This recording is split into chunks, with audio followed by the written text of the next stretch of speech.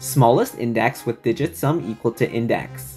Given a list of integers, consider the indices of the integers. Return the smallest index I such that the sum of the digits of nums at I equals I. For example, the sum of the digits 10 is 1, and it equals the index. And similar for 11, the sum of its digits equals the index. In this case, we return the smallest index that satisfies this condition. We will solve this in O of n log n time. First, we will iterate through the list, and for each number, we will initialize a total, and while the number is greater than 0, we mod the number by 10. This gives us the last digit, and we add the digit to total. We then integer division the number by 10, and this removes the last digit. And we continue the process with the new number. We mod the number by 10 to get the last digit, and add the digit to total, and then remove the last digit. At the end, if the total equals the index, then we return the index. And here's the code to do so. Please like and follow for more.